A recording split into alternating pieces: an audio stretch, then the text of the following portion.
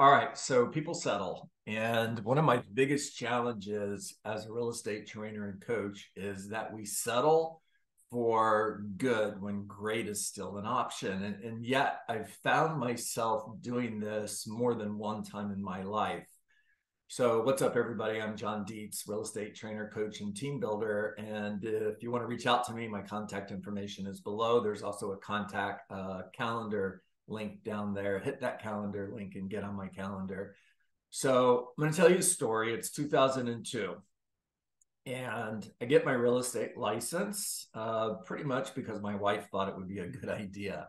I didn't actually want to be a realtor, but my wife was smarter than me, and she still is. And she could see that I wasn't really happy doing the job that I was doing at the time, even though I was doing good and I was making really good money at that time. I mean, the year's 2002.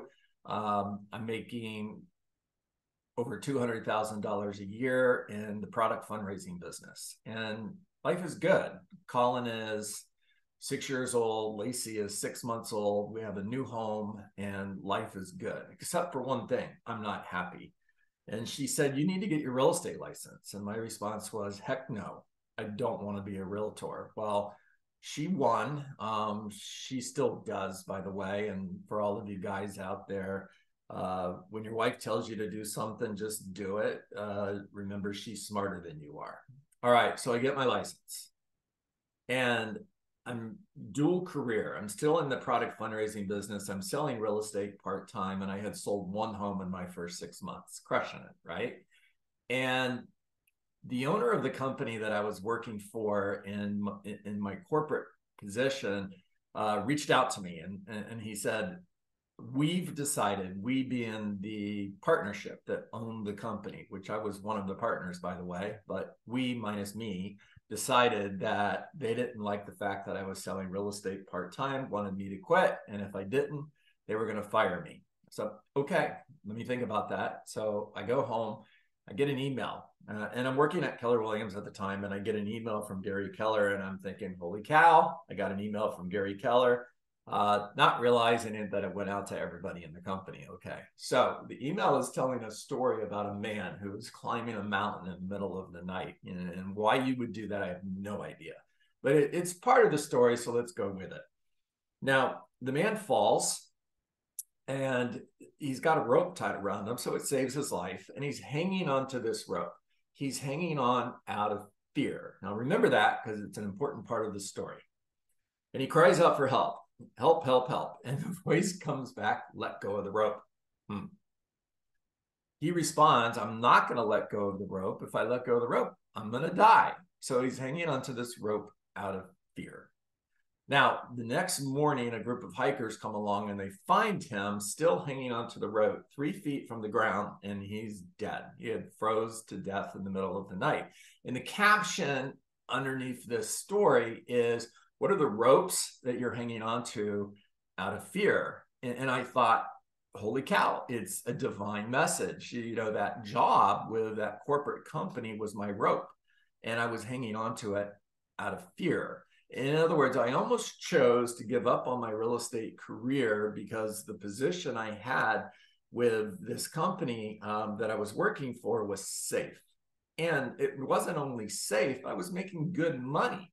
Except I wasn't happy. I was willing to be unhappy paying for the safety and the pleasure of security. And I almost let go of my future as a real estate agent because that was safe. Real estate wasn't. It caused fear. Anytime you're facing change, you're going to be faced with fear. If you're not feeling fear in the face of change, then you're not thinking big enough. So it's a good thing if you're feeling fear. So I decided, okay, that's fine. You can fire me. And he did. Now, I walked into the team leader's office the next day, and I said, "I need you to show me how I can replace that income." Now, he pulled out the Millionaire Real Estate Agent. Got a copy here close by. If this isn't on your reading list, please put it on your reading list. And he went to the economic model. And he said, "All right, John, here it is. This is what you have to do to replace that income." I thought, cool, I could do that.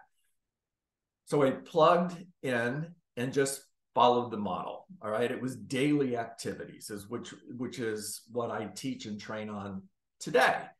And 6 months later, I had sold over 60 homes. I went from 1 home sold in my first 6 months to 60 in the next 6 months. And I went on to sell over 100 homes a year, and life is good. Except 5 years later, I start feeling like the same way I did in 2002. In other words, this is good. I'm making good money, but there's something missing. And at the time, I was working for a team, and life was good, and the team was awesome. And I'm super grateful for that. But what I wanted was to build my own team. And yet it caused fear. And the rope that I was hanging on to out of fear at that time was this team that I was a part of. And in order to be able to get to better, I was going to have to let go of that rope, take a leap of faith, and build my own team, which we did.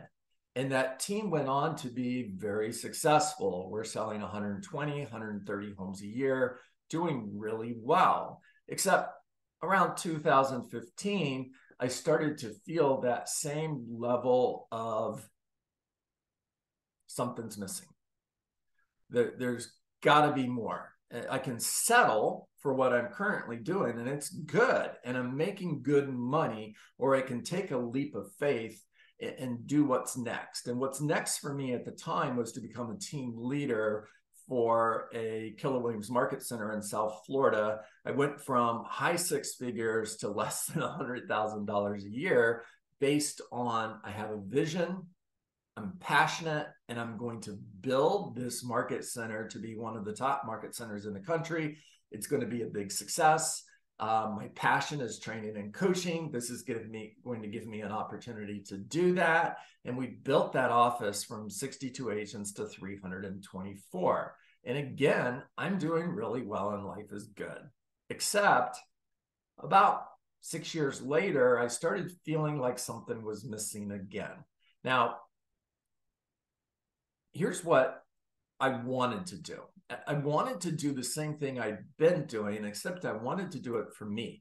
I wanted to take that final leap of faith that was going to put me in the world of being an entrepreneur, working for me without any safety nets, but also an opportunity to build an organization without any geographic limits and without any ceilings. In other words, the upside is huge. The downside is scary. Now, I hung onto that rope for a long time. In other words, I didn't let go of that rope because I chose safety versus more opportunity until I didn't. And finally, the deciding factor for me was the birth of my grandson. And we live 4.5 hours away. We're moving home. And I've got to figure out what's next for me. I looked at all of the different options and I thought, okay, this is safe, this isn't, but this has a bigger upside. And I decided to take that next leap of faith, which was to partner with EXP to work from EXP's platform in order to build an organization that was my organization. Very similar to building a real estate office, except instead of building a real estate office, I was going to build an organization that was my organization, and I would have the opportunity to help other agents do the same thing. And it was scary. It still is. Now, 1 year on the path, things are going well. Not great, but things are going well. And I can see this vision becoming reality, right? And I talk to real estate agents every day like you. And I talk to real estate agents who are happy when they could be in a better situation, but they're happy in the situation they're in. So they're choosing to settle for their current level of success as a technician, renting space in a real estate brokerage that they don't own. They don't have any owner equity in the company. They're not sharing in the revenue, and their opportunity for income is limited. It's good, but it's limited. And they're choosing safety over opportunity. They're choosing safety over opportunity because they're comfortable. Now, what it sounds like when I'm talking to them on the phone is, John, I'm happy. I'm not looking to make a change. Right. I get that. However, almost every single time I'm able to show them that there's a better way. There's a better opportunity. There's a bigger opportunity out there for you if you would just let go of that rope that you're hanging onto out of fear and take that leap of faith to become an entrepreneur. Stop being a technician renting space, working in a silo.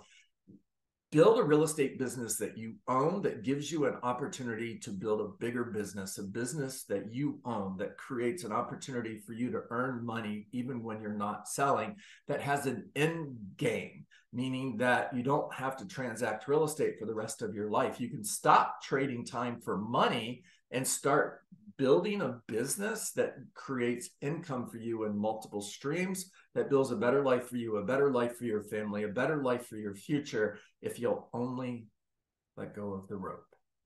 Now, if I'm speaking to you as you're hearing me, and something in your soul is telling you there's more, there's better. I was designed to do more than this. God put me here to do more. I'm begging you, let go of the rope. Let go of the rope. Reach out to me, 727-686-0404, or Coach John Dietz at gmail.com. Dietz, Diet with a Z, Dietz, Coach John Dietz at gmail.com. Or send me a text message or hit that calendar link below and get on my calendar. And let's talk about building a business that you own. Let go of the rope. Quit working for other people to make other people rich and start building a business for your family. I'm going to close with this. Every time you say yes to something, you're saying no to something else. So when you say yes to that broker, because I love my broker, are you saying no to your family? Are you saying no to a better life for them because you're saying yes to your broker? When you say yes to safety, are you saying no to a better opportunity? Let go of that rope. There's more, there's better, there's bigger. Reach out to me, John Dietz. Make it a great day.